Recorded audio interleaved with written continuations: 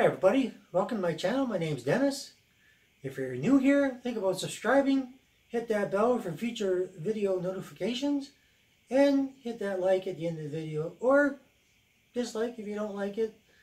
But today's video is about creating a Windows 10 bootable USB drive to install Windows 10 on either a desktop or a laptop. So this is how to get, this is the latest version based off of 1803. So if you're watching this in the future, then you might do the same thing. Process won't change. It'll be a different version. So just keep that in mind. So here we go. Here's how to do it.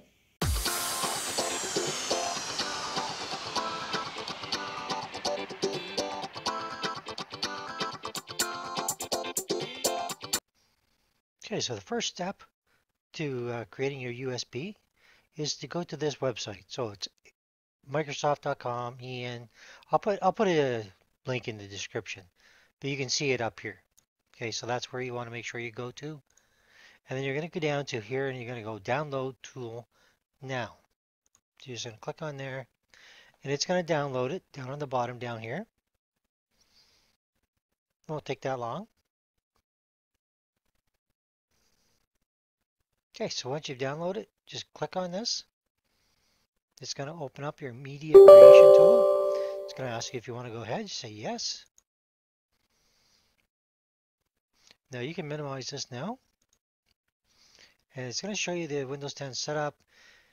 It's almost like it's installing an operating system. Now this will take a while. So don't be in a hurry. So when you get to this point, you can read through it if you want, or just click accept. And once you get to this screen, you've got two options, and we're going to choose the one on the bottom, which is to create the USB. Now you can use a DVD if you want, or use it to create an ISO file, but we're just going to go ahead and we're just going to click next. Okay, so at this point we get to where we select our language, edition, and architecture, being either 32 or 64-bit. Windows 10 on this laptop just happens to be there, and it's not letting me choose, but in a lot of cases it will let you choose that. And of course you can choose your language. So click next. And now we're at where we want to choose our media. We're going to choose the USB flash drive because that's what we're going to be doing. And we don't need the ISO file at this point. That's not what we're doing for the video. But it's there if you want to do it sometime in the future. And now we're just going to go ahead, click the USB drive, and click next. And now if you don't have your USB drive in here, you can put it in, and you want to select the drive. If it wasn't there, you could select it, put it in, click refresh list, and then you'd be good to go. So after this point, we're just going to go down again, and we're going to click on the next button. And now it's downloading Windows 10, and now we're just going to wait.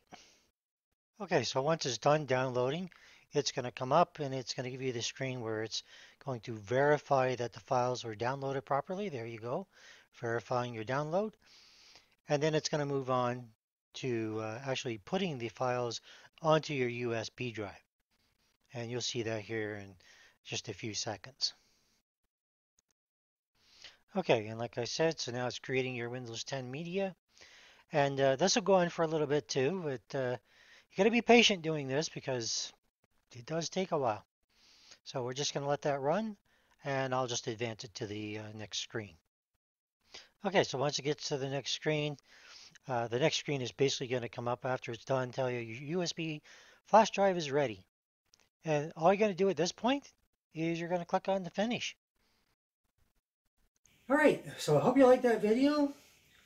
Hit that like if you like it. You know what to do otherwise.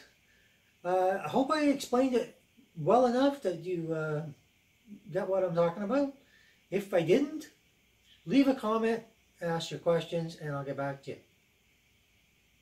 Thanks for watching.